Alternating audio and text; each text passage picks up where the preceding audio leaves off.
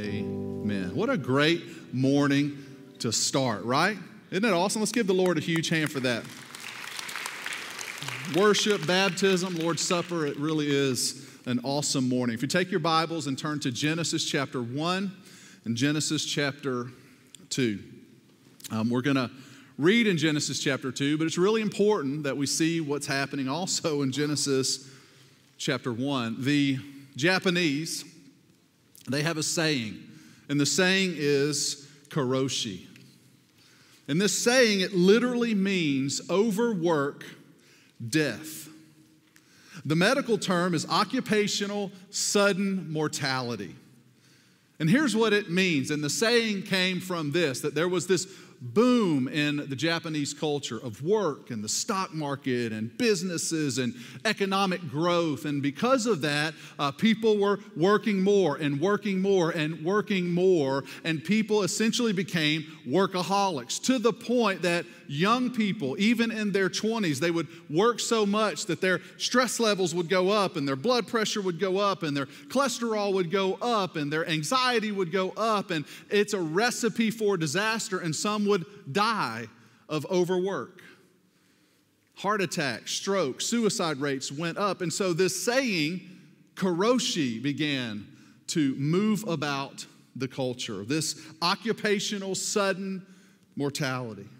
And I started to read and I started to look up, and I actually found the earliest case of this was a young woman who worked for a news outlet. And at one point, she had logged in over 150 hours of overtime. She was working that much. And in her late 20s, she died. Heart attack, stroke. Why? Overwork. As I started to look at this in context of the series that we're going to do today and then next week, I started to do some more reading. And I came across an article called Overwork is an Epidemic. And within that article, I came across statistics noted from the International Labor Organization. And here are the statistics. Now consider what I just said about the culture in Japan and this saying karoshi, overwork, death. Overwork, death. Death by overwork. Consider these truths even about our own culture. As Americans, we work 137 more hours per year than the Japanese. 260 more hours a year than the British. And listen to this, 499 more hours per year than the French, which means I'm moving to France, okay? It's startling, right? The notion of being a workaholic, the notion of overworking. Some of you are resonating, some maybe not so much, but we get it, we understand it. Why? Because we live in a culture where our busyness is one of the marks that we matter.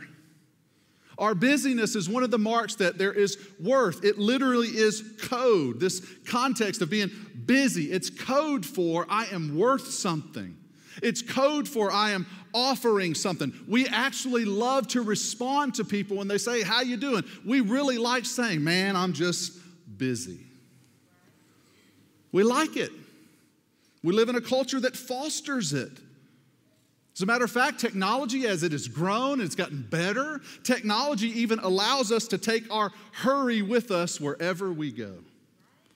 We put it in our pocket, and there it is. Statistics tell us that 75% of us sleep with it right next to our bed. Now, I actually believe that's higher. Some stats tell us that 90% of us, the moment we wake up, the very first thing we do is we reach over and we grab our hurry.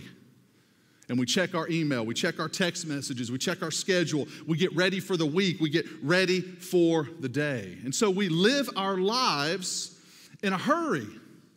But not only just our day-to-day lives, I would even argue that even when we go to play, we are in a hurry even when we play. You ever heard the phrase, I need a vacation from my vacation? It's true. Because sometimes we go on vacation and it's not really rest, it's actually work. Listen, going to Disney with the family is not restful. It's fun, don't misunderstand me. It's not restful. Carrying all of your children's stuff down to the beach and holding one child and the other child left flip-flops in the condo and their feet are burning, that's not restful.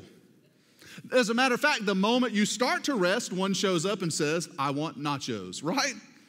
I want to go to the pool, whatever it might be. It's fun, but we tend to, even in our vacation, we tend to live in a hurry.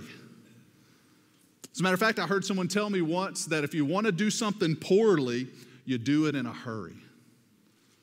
And the same thing is true when it comes to our lives. And the Bible actually has something to say about the hurried life. The Bible actually has something to say about the busyness of life. And it's something that we really need to pay attention to, because our busyness and our hurry might be an indicator of something much deeper that we need to deal with. As a matter of fact, John Ortberg said this. He said, hurry is not about a disordered schedule, it's about a disordered heart. And so as Christians, we have to address this. As Christians, we have to figure out, what does the Bible say about hurry? What does the Bible say about being busy, and how does it impact our spiritual life? Well, this morning, I think Genesis chapter 2, verses 1 and 3 is going to help us, and we're going to see a discipline that God has created for us that will help us slow down a bit. So Genesis chapter 2, verses 1 through 3, and by way of agreement that the Bible is sufficient and that it's true in all that it teaches, would you stand as we read God's word together? Here's what the text says. So the heavens and the earth and everything in them were completed, and on the seventh day God had completed his work that he had done. And he rested on the seventh day from all his work that he had done. God blessed the seventh day and declared it holy, for on it he rested from all of his work of creation. Let's pray. Father, we love you. We thank you for your word. We recognize that it's true and that it's sufficient. And God, may we take every word in your word as something to apply to our lives, to walk closer with you. God, we love you. We thank you for this gift. It's in Jesus' name we pray. Amen. Well, you can have a seat. God rested. This word rest is a Hebrew word, and it's the word where we get the word Sabbath. And here's what the word Sabbath literally means. It means to cease, and it means to stop. Now, I know this right now because some of you are already struggling with this. You're like, man, I ain't got time to stop. Well, I'm glad you're here. This is for you. Now, let me give you a definition of Sabbath. Here's a definition, a working definition of what Sabbath means. The Sabbath is a time set aside to imitate God's rest. That's really important. It's a time that we set aside to imitate God's rest, to stop, listen to this, to delight in his creation, to celebrate our time in his creation, and ultimately to delight in God himself. And so when you take this definition isn't just about going on vacation. This definition doesn't describe just someone who goes on vacation and just mentally checks out. No, the Sabbath is a very intentional time that Christians should observe. And it's a time, yes, to stop. What are we stopping from? The busyness and the hurriness of our life. We're stopping from the treadmill. We're getting off the sort of rat wheel race. We're getting out of the game a little bit, and we're stopping and we're taking a step back. And what are we doing? Well, we are imitating God's rest. We're delighting in God's creation. We're taking a step back. You know the phrase, if you go too fast, sometimes you got to stop to smell the roses. You've heard that phrase? That's what this is. We're just taking a moment, we're looking out, and we are observing all that God has done. And not just looking at his physical creation, we're celebrating our time in this creation. That there are moments that we miss if we're just too hurried. So we're taking a step back and we're reflecting on our life and we're reflecting on where we are in his creation and what we're doing. And we're celebrating these moments that we get to experience this side of heaven. But ultimately, all of that to get us to this one point of Sabbath, to delight in him. But here's what I know. I know because we are so busy. I know because we live in a culture that values busyness. I know because we live in a culture where our busyness is tied to our worth, that it's code, that I matter. I know because that is true for many of us who would even label ourselves workaholics. And listen, being a workaholic is a real thing, but it's not something we should celebrate. Because those things are true, here's what I know, is I know that for some of us, we need some sort of permission to get to this point of Sabbath. Like to really get to a place in life where we are practicing a rhythm of biblical rest. Like we need to have permission because we just can't do it. And so here's what I want to do, is I want to show you just a few things in God's word coming out of Genesis chapter 1, verses 2 and 3, and even all the way into Exodus chapter 20, I want to show you a few things that I think will help you get this permission that it's okay to rest. The first thing I want to point you to is this, is that rest is a part of the rhythm of creation.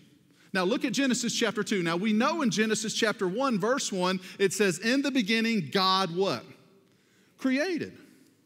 And Genesis chapter 1 and 2 gives us the narrative of God's creation. We know that God creates all things.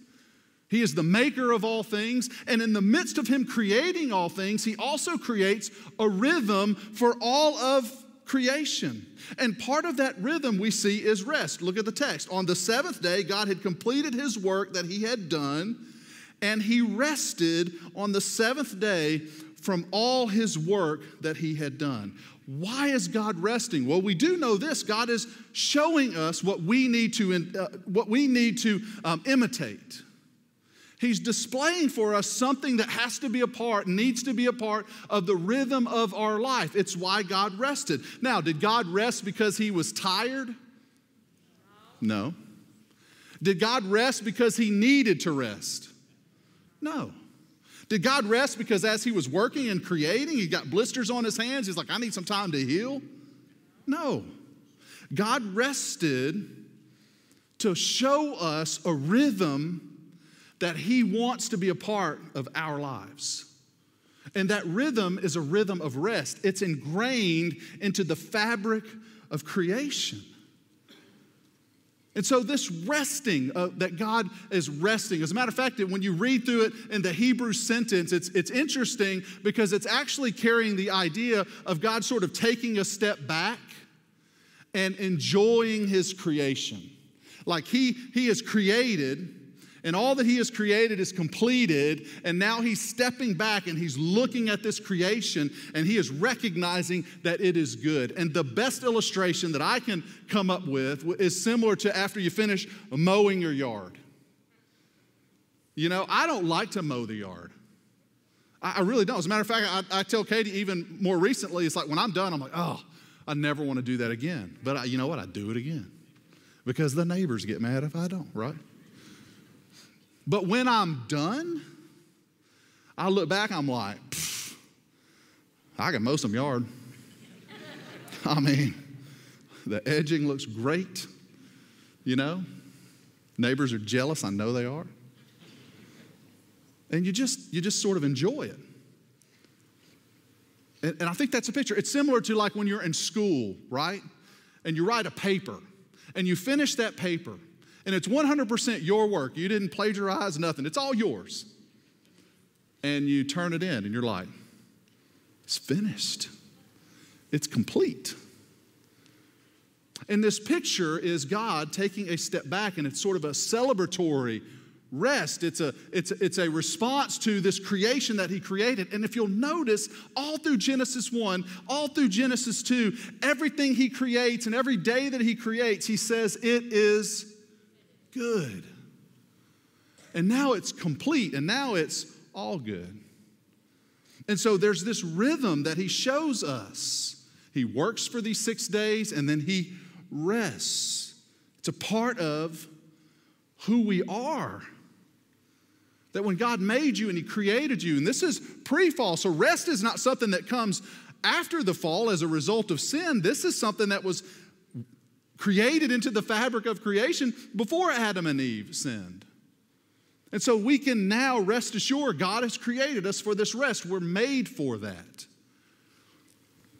I was thinking about this, and I'm starting to get kind of in the mode where I'm like, I need to get back in shape, And I know y'all agree with that. I know you do. You don't have to flatter me. Anyway. But I'll be 44 in a couple of months. And I do know this, and I'm certainly not trying to I'm not saying I'm old at all, okay? But I do know this, that some things have changed now that I'm almost 44. As a matter of fact, I even bend over to pick up some trash, and I can't walk for a week. I just get sore, you know what I mean? So it's time for me to get in shape. Amen? Amen. So I get online, I'm like, all right, get in shape, men over 40, And it's weird because I also notice, I'm like, yeah, I know I'm getting older because it takes a little longer to get to my birthday. You got to scroll to your birthday on stuff. It's like 1977. Oh my gosh, 70. Oh, there it is. It just takes a little longer than it did before. Okay. Three things that I found that men over 40 need to do to get in shape. You ready? Your mind's going to be blown by this. Number one, exercise. I was hoping that was not on there. Number two, eat better. That's not fun. Number three, rest. Rest. And here's the truth. I don't care really how old you are. We were created for rest. We were made to take a step back. We were made to look out. We were made to evaluate. We were made to stop and to smell the roses. It's ingrained into the fabric of creation. We see this in God's example that he rested on the seventh day. And so if you're looking for permission, if you're looking for some I'm going to need some help with this because you just don't know how busy I am. I'm going to need some help with this because I got a company to run. I'm going to need some help with this because, I got clients and I've got patients and I've got yards and I've got whatever it is. I've got a classroom to get ready for. I got lesson plans to prepare. I've got lessons to teach, whatever it might be. If you need permission, you need to see God did it. We should as well. And so that's the first point, is that it's ingrained into the rhythm and the fabric of our creation. Number two, rest is blessed. God blesses rest. And if you'll notice in the creation account, God blesses three things. He blesses the animals, he creates them, he blesses them, and he tells them to be fruitful and to multiply. Then God creates man, and he says, be blessed, be fruitful, and multiply. And then God blesses a day. We see that in the text. God blessed the seventh day. Now, what is God doing when he blesses something? When God blesses something, he's making a proclamation that thing, whatever it is, whether it be a person, whether it be an activity, or whether it be a day, he's making a proclamation that it glorifies him and it is good for you. And so if you need some permission to get into a rhythm of taking a Sabbath, we'll explain it more in a moment, well, it glorifies God and it's good for you. I read an article from Desiring God from Vanitha Reisner. Here's what she says. She says, Scripture shows that blessing is anything God gives that makes us fully satisfied in him. Anything that draws us closer to Jesus, anything that helps us relinquish the temporal and hold on more tightly to the eternal. And often it is the struggles and trials, the aching disappointments, and the unfulfilled longings that best enable us to do that. You know what she just said? She said that you need to have a rhythm of Sabbath in your life because life gets lifey. Life gets lifey. And you can't avoid it. You can't get away from it. It's kind of like this pandemic thing. We just can't get away from this thing, right? Life is that way, and it's not going to change until Jesus comes back. And so God then models for us a rhythm of rest, of Sabbath, and the reality is that we need it for our soul and for our spirit because life gets lifey, and we need intentional, intense moments of rest, of Sabbath in our lives to remind us of what's eternal so that we will reject what's temporal to give us happiness or satisfaction. It's like the song says, the hymn says that when we turn our eyes to God God, to Jesus, the things of this world grow strangely dim. That's what Sabbath does. It puts our eyes on what's going to matter 100 years. And 100 years from now, all that's going to matter is Jesus. And so it's ingrained into the rhythm and the fabric of our creation, of who we are. God blesses it in the text, which means it glorifies Him and it's for our good. And so let me ask you this question. What could you do for a full day that would stir your affection for Jesus? What could you do? Think about that. Get your mind wandering there. How could you get to a place, and what can you do that will stir you towards Christ? That's where you begin to build what Sabbath and what rest really looks like for you, because the point is to stir you towards Christ. Number 3, the permission, it's in the rhythm of our creation, right? God has blessed it, but also the text says that rest is holy. God blessed the seventh day, go to the text, and declared it holy, for on it He rested from all His work of creation. You know, the first time we see the word holy in the Bible, it's in the context of Sabbath. First time we see this word, it's in the context of a day. The first time we see this word, it's showing us that we can actually rest and have a Sabbath where we think upon God, and we really don't have to go anywhere to do that. And the notion of God being everywhere, it really is foreign to all other faith systems. All other beliefs and ideologies, they put God in a space. Like in order to really rest in God, in order to really experience God, in order to really reflect on God, well, then you got to go to this shrine. You got to go to this temple. You got to go to this mountaintop. You got to go to this place. But what we're seeing here, as God is making this holy, is that in your rest and in your Sabbath, you are actually entering into the presence of God. It's a holy time because God is everywhere. And so you don't have to drive to a mountaintop. You don't have to go to a shrine. You don't have to enter into a temple to experience God, to be in relationship with God, to rest in God. And so as I'm talking about this, it's really important that you see the difference between just sort of like, you know what, I am going to take a Sabbath. You know what, next week we're going on vacation. That's not what I'm talking about. Here's a quote that I read from, I don't remember where I read it, but it's not mine, right? Biblical rest is not a day off, but a day of worship. You see, there's a difference between a day off and a day of worship. And we all need days off, don't we? Because we have stuff to do. We've got, roofs to take care of and things to hang and leaks to fix and yards to mow. Like, we need those days for sure. But we also need a Sabbath. We need a day, we need a time blocked off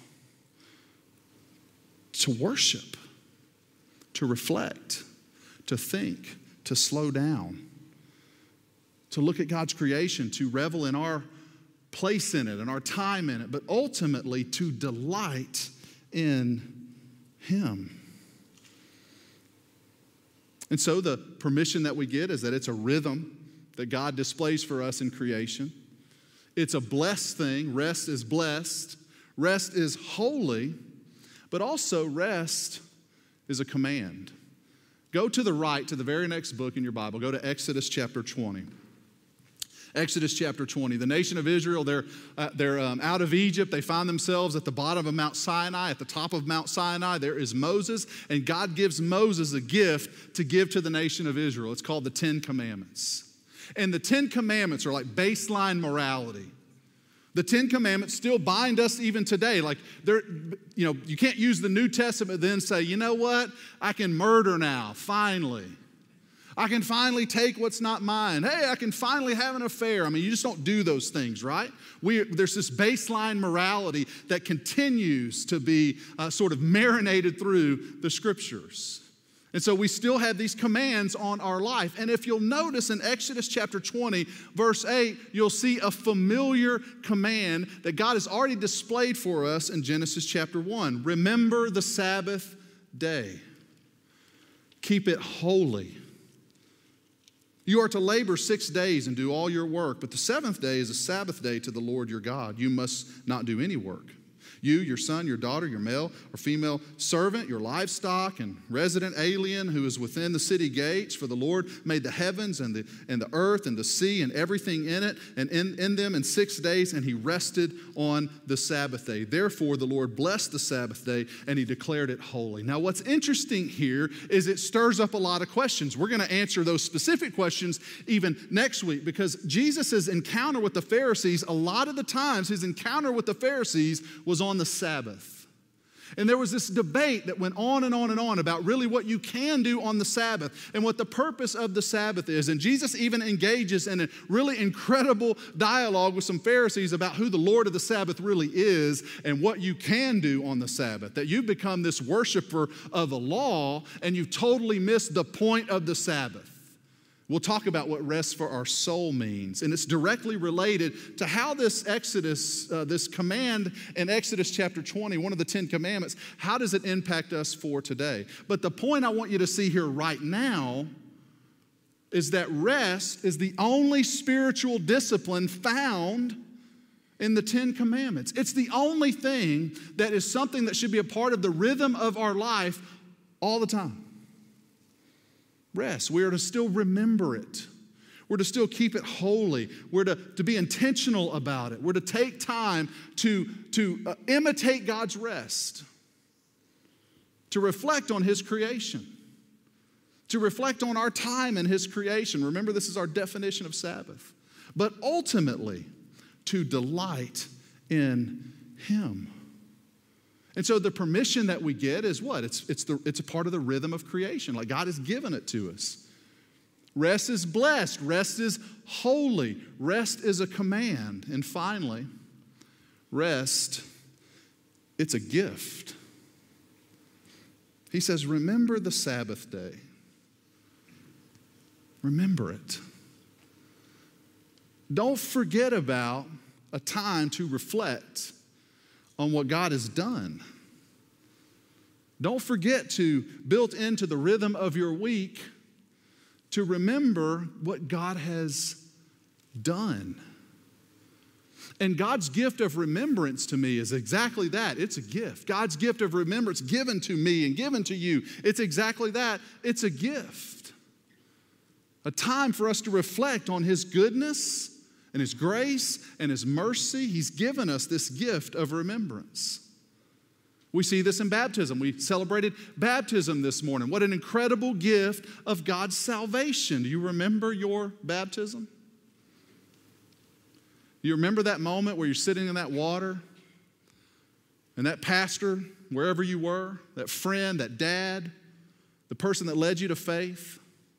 Do you remember the symbolic truths that are displayed in baptism? That before you are submerged into that water, immersed into that water, you're a sinner needing a Savior.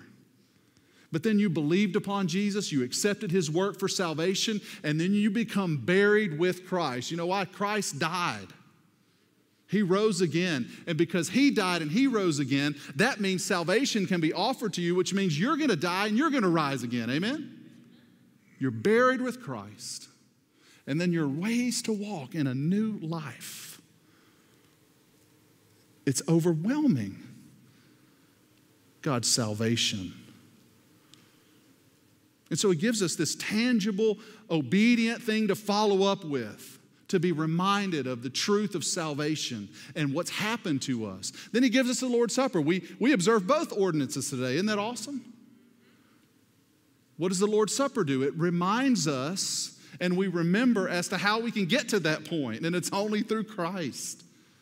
That we can't be buried with ourselves. We can't be buried with our works. We can't be buried with how much we gave to the church. We can't be buried with how good of a neighbor we were. We can't be buried with our deeds. We can only be buried with Christ to then be raised again. If you're banking on your works, then you're going to be buried and you're going to stay there. And so we're reminded as to how we get to that point. And they're both gifts given to us. And Sabbath is no different. The gift for us to sort of push back against the result of a fallen world. Being a workaholic is a result of a fallen world.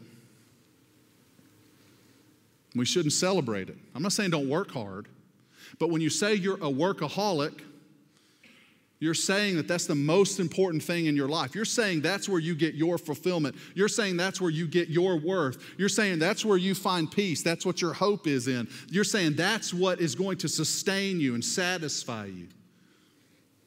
We shouldn't celebrate that.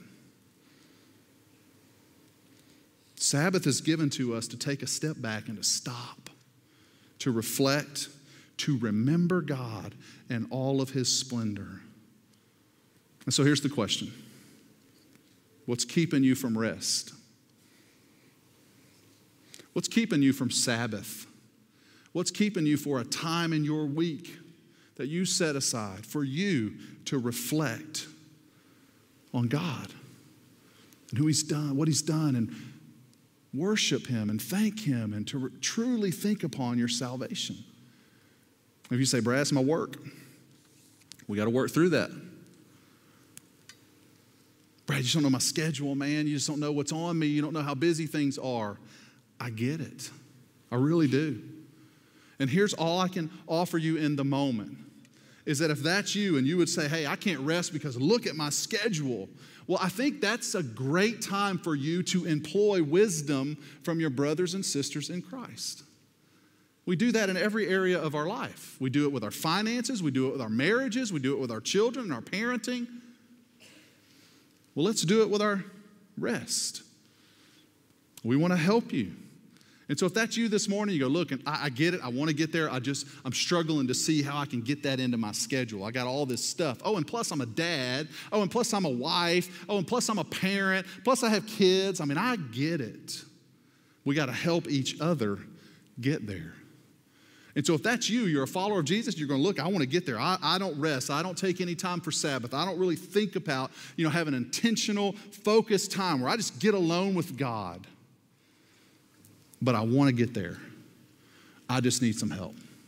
And so if that's you this morning, just like we always do every week, and you'd like some help in this area, you got one of these Connect With Us cards that you've been holding on to, you put your information on the front, you write on the back, I need a pastor or minister to call me. We'll call you, and then we'll set up a time to start working through your schedule and your time. We'll talk more about Sabbath and what that means for you. And in just a moment, you can place them in one of those black boxes on your way out.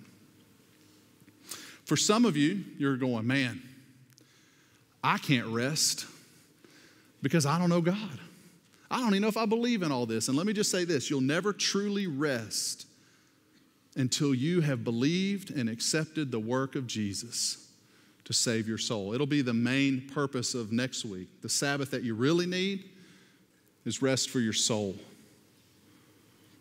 And so you might say this morning, listen, there's no rest in my soul. I don't know what it is, but I'm just stirred all the time. And I'm trying to find something, and I just can't get there. I can't find peace. I can't find satisfaction. I've tried everything. Have you tried Jesus? I believe if you're here this morning and that's you, God has placed you in this building because He's got a divine appointment for you this morning. And that's to leave here by putting your faith, trust, and hope in Jesus. That's where real rest is found, and it can only be found in Christ. And so if that's you this morning, we want to help you with that. Yes, you can take one of these Connect With Us cards. You can write your name on the front. You can write on the back, I need a pastor or minister to call me. We'll call you and we'll talk about your salvation. But listen, you do not have to wait. You can get the answers today, and you can make a decision, and you can decide, and you can answer the most important question a person will ever answer in their life, and it's what they believe about Jesus. And so if that's you this morning, fill out the card, put your information. When we're done in a moment, you can put the card in the black box. We'll call you ASAP, or don't wait. You can get the answers today. In just a moment, I'm going to pray. We're going to respond in worship, which is always the appropriate response when we hear God's word. Christians, we're going to wrestle with this in our hearts and minds as to what this rest looks like, and we're going to take the appropriate steps to figure this out for us, engage in this discipline. And when we're done singing and worshiping, Don's going to come up. He'll give us some parting words, and then we're going to be dismissed to go about our day. And if you'd like to talk to someone about what it means to be a follower of Jesus, I'll be hanging around down front. I'd love to talk to you about the most important thing ever, and it's Jesus. Amen? Let's pray together. Father, we do love you. We thank you. God, we worship you, God, this morning. We respond by looking to you and singing to you, and God, in that way, asking you to stir in our hearts and to peel back layers and to pierce us so that when we leave here, God, we're walking closer with you. God, I know this is not an easy subject because we naturally start to think of questions of like, well, how long and what day should it be? And is it an hour? Is it 24 hours? And God, those are legitimate questions. And so Lord, I pray that we'll take steps towards answering those questions. That we'll get help and we'll get people looking at our schedule. We'll get help from our spouse, and our husbands and wives will work together so that each other, their souls are fueled and filled, and that there's Sabbath in their lives. God, I pray that every Christian in this room will see the importance of building this time into our lives and how good it is for us because it glorifies you. And God, if there's anyone here that doesn't know you as our Lord and personal Savior, they haven't believed and accepted the work of Jesus on the cross, but this morning something's stirring in them, Lord, I know that's the Holy Spirit. God, draw them unto yourself. May they not leave here today without doing something. God, we do love you. We do thank you. We worship you. And we thank you for the gift of rest to remember you. God, we love you in Jesus' name. Amen. Would you stand?